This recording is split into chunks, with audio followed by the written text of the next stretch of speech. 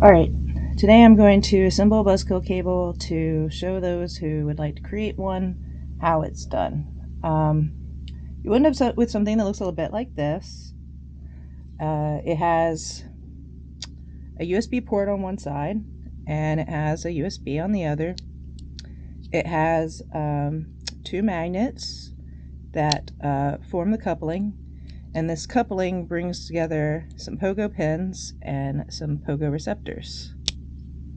To kind of see an earlier prototype, it's a little bit jacked up, but you'll see that the wiring goes from the wires of the USB devices, and they are held in place by a couple of plastic pieces to just prevent them from moving around and assist during the assembly process.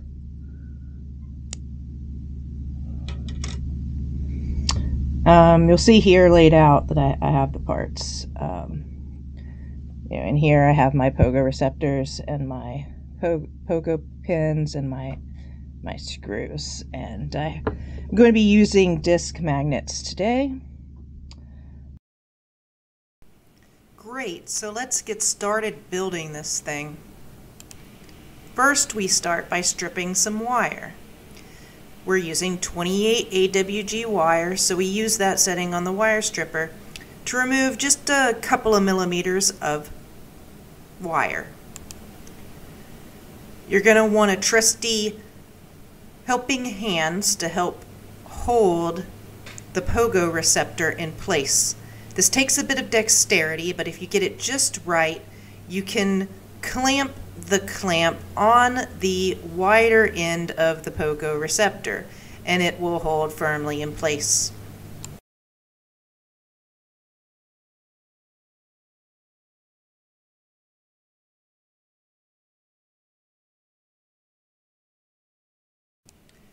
Once you've done that, I like to get a bit of solder flux on the end of a wire, and I also like to use the wire to take a bit of that flux and add it to the pogo receptor.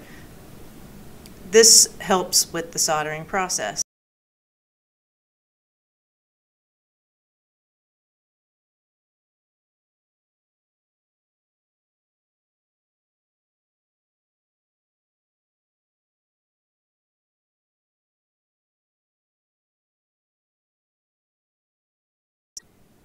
Then you're going to want to tin your soldering iron, and then you're going to want to tin with solder your pogo receptor and the wire so that you can then solder the wire to the pogo receptor.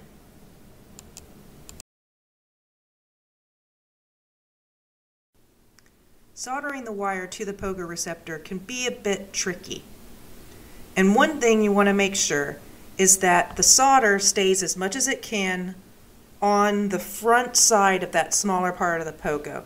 You don't want it to pull up around the edges and remove that area in between the larger part of the pogo receptor and the smaller part of the pogo receptor, because the small part goes in the hole of the face and the large part holds on the other side. So if there's too much solder on the outside, it won't be able to slide into the hole. And you're going to want to make sure that the wire does not go onto the edges as well. So it's really tricky. You're going to want to line it up just right, and you're going to want to hold it in place while the solder hardens so that it is as straight as possible and not overly bent or curvy.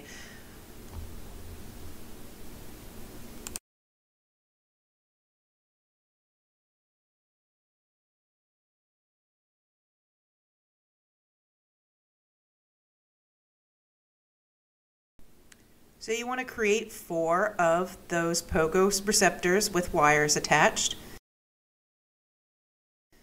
And then you can slide those into the holes on the face part of the coupler. And just kind of notice whether you can have all the pogo receptors flush in the holes. Everything should be flat and straight. It is okay, if you need to take an object to push them into the hole, but as long as they fit in there and they're secure and they're flat. That's what you want to see.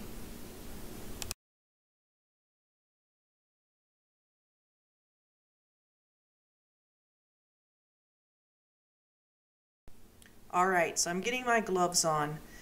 In reality, the type of super glue I'm using today, I probably don't need to take this step, but many of you may be using E6000 glue or some other heavy-duty glue where you're going to want to have this step of protection.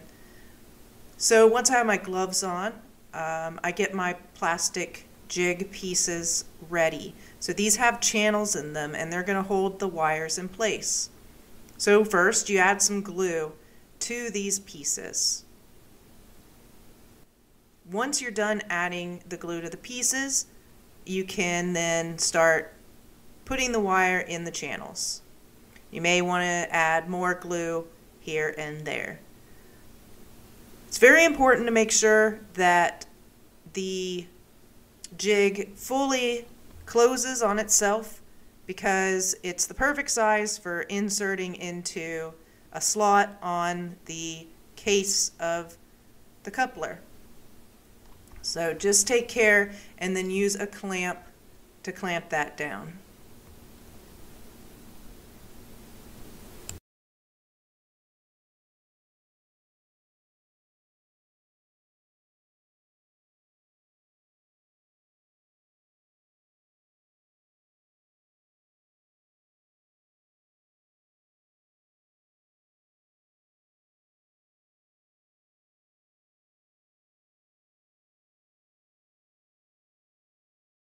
You may notice that I have the pink face of the other side of the coupler inserted onto the face of this one. This isn't really necessary, but I do it to kind of keep the pogo receptors in place while I'm jostling everything around. But then once you remove that, if you've put that on there, you may want to check and make sure the receptors haven't jostled around too much and push them back in place if so.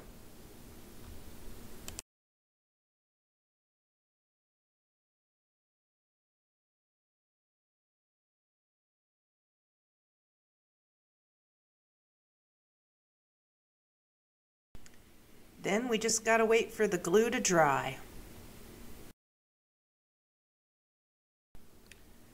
So there may be a better way to go about this, but the way I usually tend to is I've made my wires a little longer than they need to be when I assemble the face part of the enclosure, and then I'm going to want to trim them during this process. So once the glue is dry, I insert the face into the slot and mark off where I should trim my wire.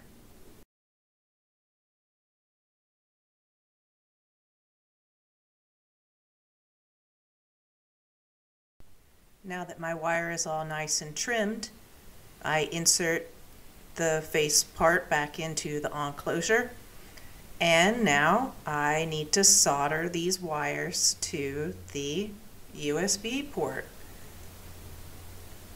This is a tricky task. I'm not going to lie to you, it isn't any fun, and it's my least favorite part, but it's got to be done.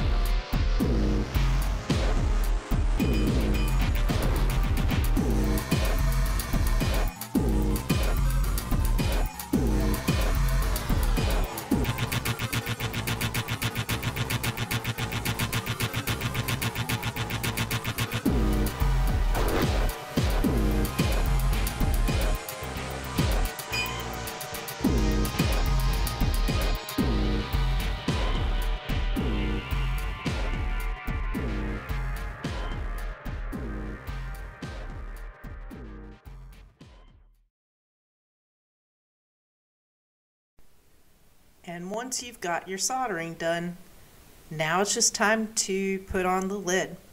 So a lot of the time, I might just put on 1 or 2 screws at first, because you'll also notice that I haven't added the magnets. I like to make sure that everything's soldered correctly first. So what I'm going to do is I'm going to assemble the other side, and we're going to run a test before we glue in the magnets and fully make sure the lid is on. And you'll see all that in part 2. Thanks for watching.